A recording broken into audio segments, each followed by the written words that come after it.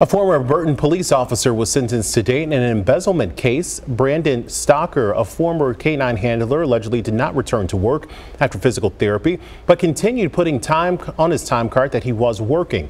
Court records show Stocker faced a single felony count of embezzlement between $1,000 and $20,000.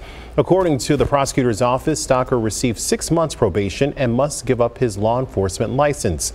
He also will pay full restitution to the city of Burton.